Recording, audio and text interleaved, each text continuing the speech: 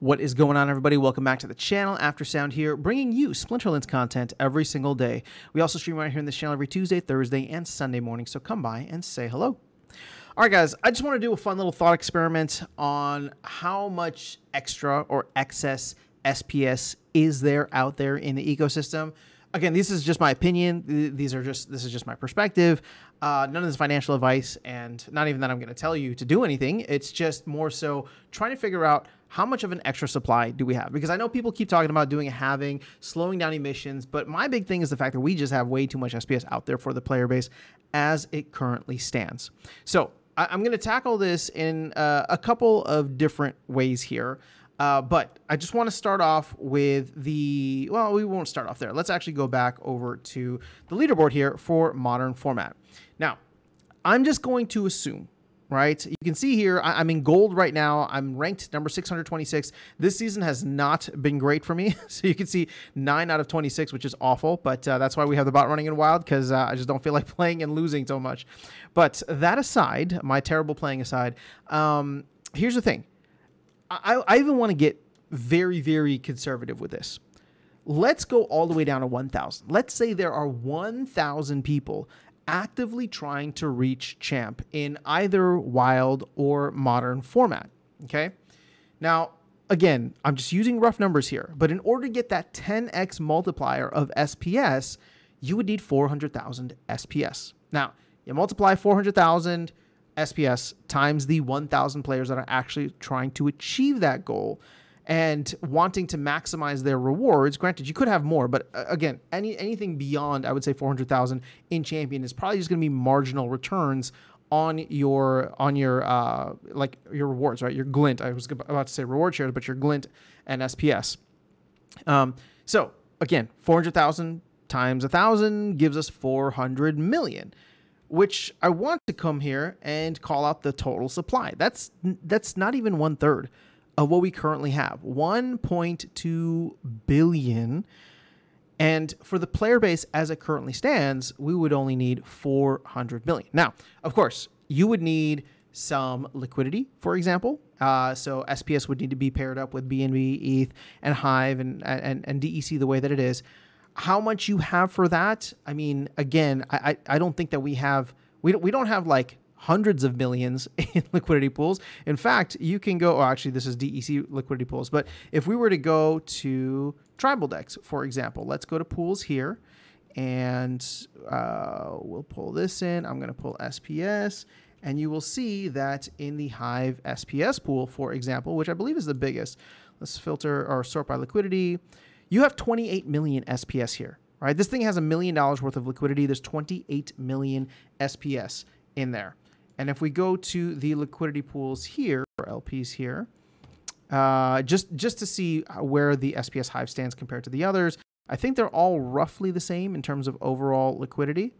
And of course, this is not going to be compliant with me. There we go. To pools. All right, so you got SPS BNB. This is not 1 million. You do have SPS ETH over at 1.2 million, but let's just say for the sake of argument, right? So you got SPS Hive at about 1 million. You have 1.2 million here, and we'll just say another million here. So all in all, 3 million, we'll just say 3.5 million. I mean, that's 100 million that you would need in terms of liquidity, at least where things stand right now. So going back to Splinter cards here, we're only at 500 million, right? Now, granted, the DAO is sitting on some, right? The DAO is holding a decent amount of SPS, and it was also issued a lot of SPS early on. And so if we go down, shoot, where is it? Here we go. The DAO is sitting on 4.1%, right, of the total SPS. I don't know where the total number is. Either way, point being, right? The DAO is going to be sitting on some. We can consider that out of circulation, but it's not sitting on the 700 million that we currently have.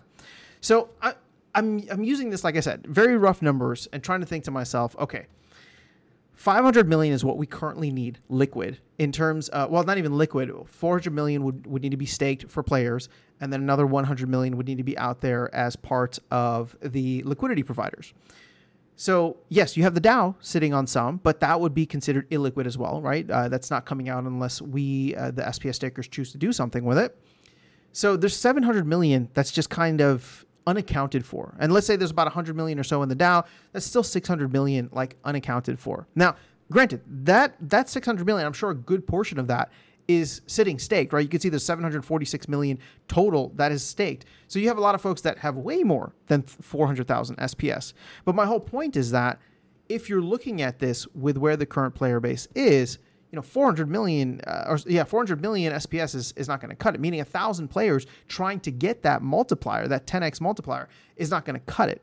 Now, what's cool, and I've said this before, and I'll close off with this because I think that this is obviously somewhat bullish in nature, is if you increase that 1,000 players, serious players, hardcore grinding players that want to achieve the rewards all the way at the top that are super competitive, if you increase them from 1,000 to 3,000, right? So that's a delta of 2,000, meaning we would only need to pull in 2,000 real players, which, yes, at this point in time, pulling in one person seems like a huge win. So 2,000 seems almost, unattainable. But in a crypto bull run, 2,000, I think, is actually not that difficult. It's actually quite a small number considering how big crypto is. But if we were to pull 2,000 players in, well, and all of them trying to achieve a top spot. Again, I'm not saying that they have 400,000 SPS, but they are trying their best to get as much of that SPS as possible, up to 400,000. That is where the magic, I think, would happen, right?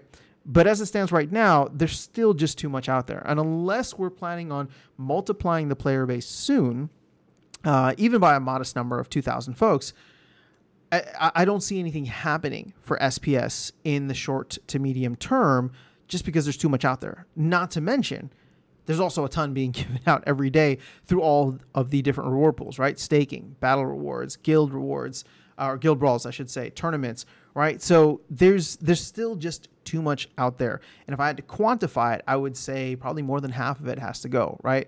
And again, are we going to be able to burn 600 million? It's been such a struggle just to burn 58 million. So probably not. I think the better route is what the team is trying to do anyway, which is fix up the player experience, add in all the cool tools and things like that. And then, start getting the word out there and marketing and seeing if that actually is able to pull in players and not just pull them in, but actually retain them to the point that they want to go in and actually try to get to 400,000 SPS or try to get that 10x multiplier in Champion.